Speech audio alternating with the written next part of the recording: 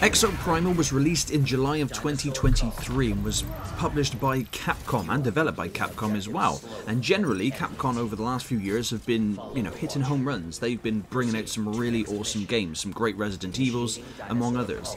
And Exoprimal is a new IP where you take control of an exo fighter in a wide range of different exosuits, which some of them you have to pay real money for, but that's, just another caveat of modern gaming, I suppose. And you go up against an artificial intelligence called Leviathan, which pits you against waves of different kinds of dinosaurs, which is pretty cool. And it's a cool idea.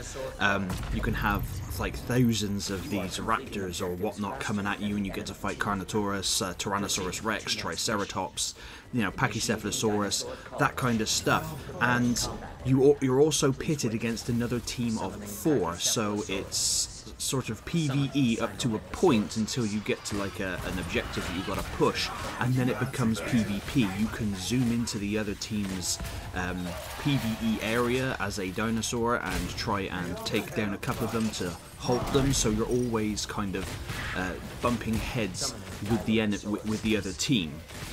Now, unfortunately, this is a game that was released with quite, not overwhelmingly positive, but positive reviews generally. Even myself, I made a few videos on it last year, and I really liked the game. I reinstalled it. I thought, hey, I'll play Exoprimal. I haven't played that in a couple of months. And unfortunately, in 2024, less than a year after the game's release, it is quite dead.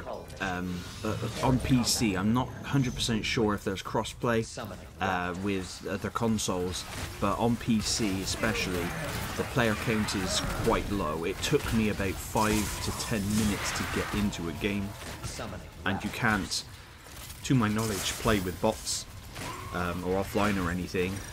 But when I actually got into the game, which is what you're seeing now, I realised that, wow, this game is one of those that it's kind of like Anthem. Although Anthem launched with a ton of issues, whereas Exoprimal didn't, really.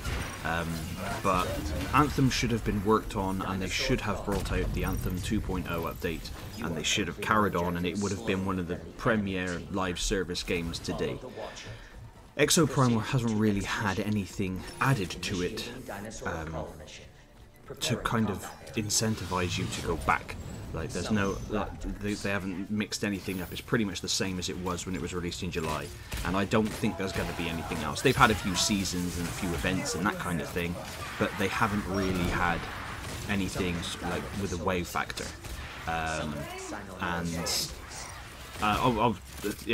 Like, it's two teams, and I think I've been saying up until this point in this video that there's teams of 4, it's not, it's teams of 5. But you can have different exosuits which are really fun, and different weapon variations and things to use. I'm using one that uses like grenade launchers and explosives and that kind of stuff. It is a cool game. I do like it. I like the idea. It's fun to play. It's mindless fun. It's nothing amazing. It's nothing super outside of the box besides your robots fighting dinosaurs, which is the cool concept. But apart from that, I would say it's worth getting on the cheap if you can, but I don't think I can recommend it because it takes so long to get into a match that you may feel like you've wasted your money. And it's disappointing, really, because live service games, the developers need to commit. You need to commit to it. Like, I got a funny feelings Skull and Bones is going to go down the same path. Now, I don't have Skull and Bones, and I do not have Suicide Squad, but I got a feeling that those two are going to basically be strangled off and killed by their respective developers and publishers, which is a shame. That if you're going to make a live service game that people are going to spend money on, you have to commit. I know it's all about making money, but you have to spend money to make money. You have to make your games awesome, stand out, and be incredible, and they will make you money. If you build it, they will come, as it said. But yeah, if you're checking out Exoprimal and you're just looking at videos and you found this one, I have to say that it is pretty dead. You can find matches, but it takes a while. I played it for about an hour, and in between each match, once I found a match, it wasn't too bad. because then you can kind of stick with the same people going on and get spat into different rounds. But sometimes getting in there can take a while. But let me know in the comments down below if you played Exoprimal or if this is one that you're just not going to touch. And as always, thank you very much for watching. You are defeated. These results indicate that your skill set is no longer of use. Congratulations on your forcible mortal retirement.